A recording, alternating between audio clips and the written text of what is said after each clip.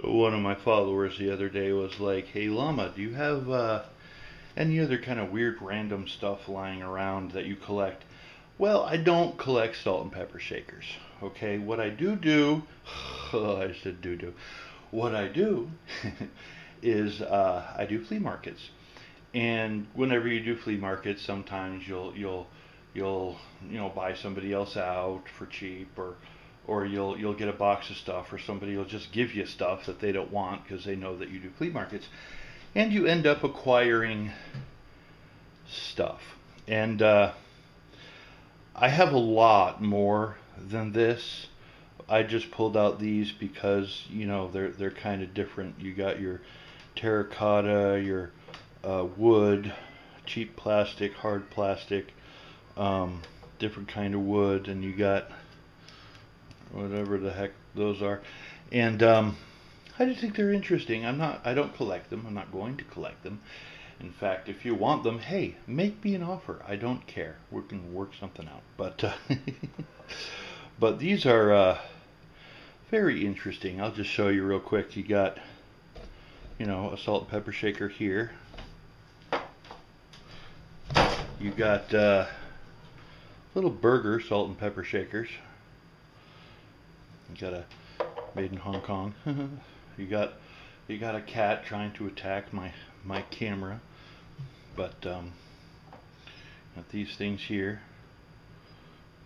I think one of them has the no, it's got its thing in the bottom. They're pretty cool. I don't know where they were made. I don't know if they're old, if they're collectible, if they're junk.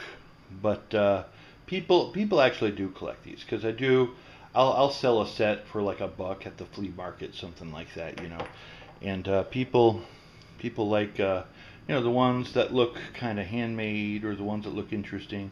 You're missing your cork, but it's kind of neat. What does that say? Circle K Campground, Oshkosh, Wisconsin. Huh. You often find stuff like this in tourist traps. They have, I guess, they got one down the road from me in Tamarack. You got like Tamarack themed, and you can get, your West Virginia salt and pepper shakers.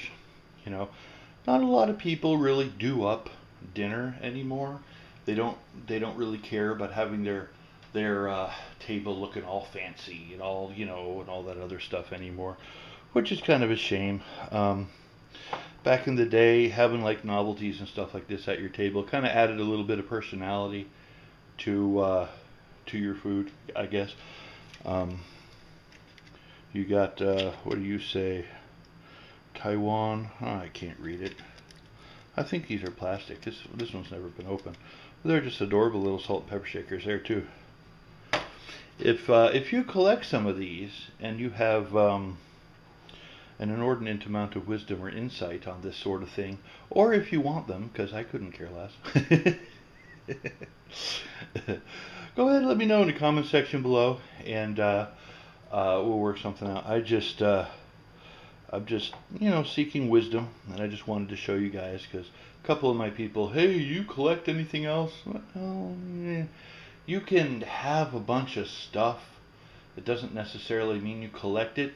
It just means that it appears a lot, And these come up quite a lot at flea markets and things like that. I think people charge too much for them, and I'm just like, $1 a pop, you can have it, it's fine.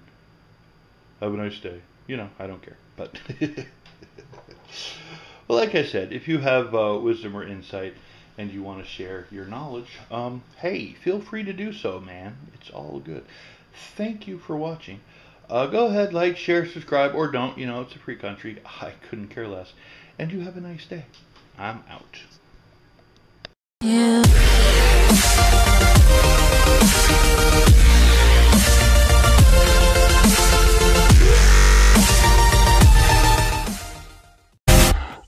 Pateron.